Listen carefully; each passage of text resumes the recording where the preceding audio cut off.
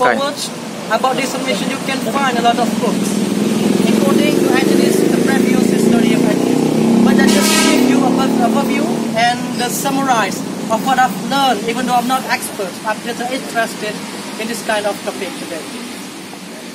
So, speaking about secularization. It's led by the Dutchman, which is invaded the Malay archipelago in around 19th century, which is started from the Portuguese and then continued by the Holland or the Dutch.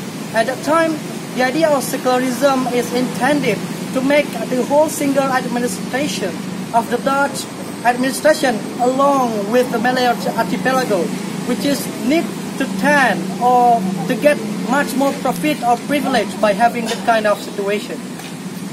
And this is very special for the Dutch because at the time 350 years has been ruling this kind of country, and the invaders tend to use illegal transfer to the new kind of nation. Let's start from the beginning of that. I think when Islam has been oriented as the first religion, which is as the enemy of the Dutch, because the Dutch didn't like Islam too much, because this is the enemy of the Dutch invaders, because they think that they have to destroy Islam, they have to secularize, they have to westernize the society, they have to change all the civilization of the Malay archipelago at that time. So that's why the Dutch administration sent Hurgronje as the Orientalist and as two favorite Orientalists in the Eastern or Western Europe to come to this kind of archipelago to rule and to give such a consultation to the Dutch administration at that time. At that time, he consulted that especially Orientalist people, because Orientalist people is the first time occupied at that time, and then they sent Hurgronje because all military strategies, all about the hardcore strategies that they implemented in this kind of region is not successfully, means failed. So that's why they sent Hurgronje here to improve the quality of the invasion, to see the development. And he consulted that Islamic people have to be secularized from their religion to the new kind of religions. So they influence Muslims by sending the values of westernization to effect the civilization of Muslim society in Aceh in order to get influence and to make the same orientation interest with the Western culture. So that's why they illegalize every single activity, such as they politize Islam, especially the ulama here. So they restrict everything regarding to the activities of education, to going to Makkah and have activity of learning Islam there. They strictly restrict, and also they secularize people from Islam. They send the influence of Western, such as narcotics, and also the free activity of sex, and so on. So that's why that's the idea that he sends to the administration of the Dutch at the time.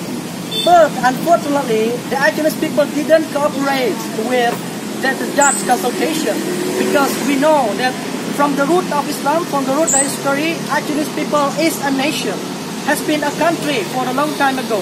So that kind of influence, that kind of values try to be said by the Dutchman is not successfully implemented in this kind of region.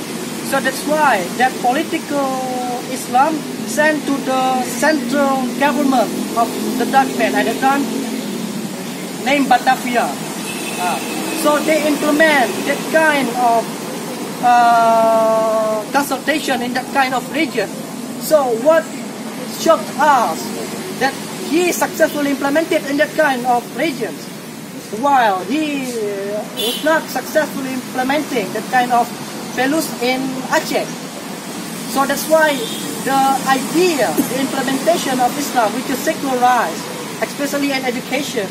So we can see that education in Indonesia now is much more secularized with Islam, and the basic common educational system, which is much more different, have long distance between Islam and basic education, which is not as we want it as Muslim. And that kind of situation already successfully implemented until now. If we realize that is the first rule, the first value that the Dutchmen have tried to influence, to westernize, to secularize people from religion, especially Islam, because they want to control, they want to keep every inch of conquered territories of their first invasion in this very long Malay archipelago. They try to send that secularization effect because they, for the immortal life until the hereafter, they want to keep every single inch conquered territories of their own.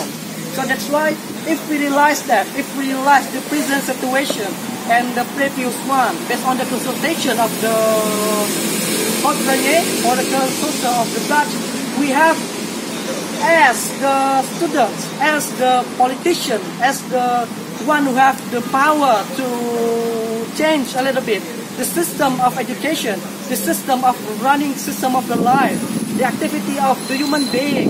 We have to change a little bit, we have to reverse. That's why the history is the key root to be the changers of within ourselves. For the first step, we have to change ourselves and then transfer the ideas, transfer the knowledge of the activity of that to the society. That's why the history is much more important.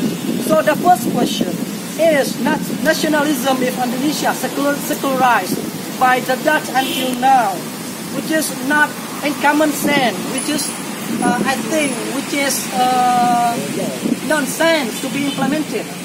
Because from Sabang to Merauke in the whole single administration, which is as the legacy of the Dutch, and then re-implemented in this kind of situation, as large as Eastern and Western Europe, which is we know that Eastern and Western Europe haven't been administered and single administration, which is impossible thing to be implemented. And we know we have a lot of nations, we have a lot of interest, we have a lot of common sense that along of the Malay archipelago, but secularized in some kind of way, which is divided between Islam and the administration of country. With 95% of Indonesian citizens is Muslim, this can be a question for us. 95% of Muslim society in Indonesia, which is the biggest country, which have the Muslim population, haven't really implemented Islamic regulation, but try to secularize people. That's why the values of the Dutch Hurgronje was very significant to decrease the superiority and decrease the self-identity from people from Sabang to Merauke into the single administration, secular administration. I think the conclusion for this time is try to realize by exploring the history, by knowing your own history of your identity, because knowing your identity will shape you in the future, will change the regulation, the system of your country. That's why, because the people now hasn't really aware of their conscience, of their moral compass, that's why the people will live in stupidity, will know anything about this kind of history. This is the time, this is the start. Even though it's not too late for us to just start learning from now.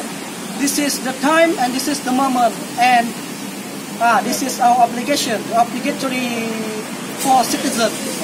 I think that is the summary of my knowledge or my perception about what the Dutchman has influenced the people from the previous invasion until now, until the immortal political system in the future.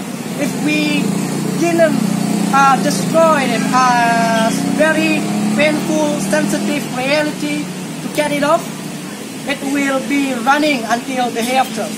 So that is the great message that needs to be said to your generation. Thank you very much. Thank you, Mr. Pardi.